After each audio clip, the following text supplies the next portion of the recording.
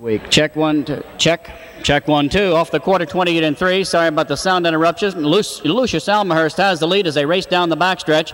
On the inside, trotting second, Armbro Flory. On the outside, ranging up. Here comes Keystone Harem, charging to the outside. Keystone Harem makes her move right now. She was back in the pack, now third, now second, and now the leader. Before the half, Keystone Harem takes over. On the inside, Lucious ALMAHURST second. Armbro Flory trots third along the rail. 4 on the inside is Armbro Fling. 5 along the rail, Genuine Comfort. As they're at the half, 56 4/5 on the 3-year-old trotting fillies, racing toward 3/4. On the inside, trotting with the lead, Keystone Harem. Second, Lucious ALMAHURST. Third on the outside, here comes Armbro Fling. Along the rail, Armbro Flory is fourth. Ranging up on the outside comes Armbro Fern, and along the rail, Genuine Comfort is next. And Keystone Crown in the thick of it, she's fifth. They're at the 3/4. On the inside, Keystone Harem. On the outside, coming on is Armbro Fling. Along the rail, trotting third, Lucious ALMAHURST, 3/4 and 1:25 4/5. They're in the stretch with the lead, Keystone Harem. They're coming from everywhere behind the leader. That's Armbro Fern far outside. Here comes Armbro Flory.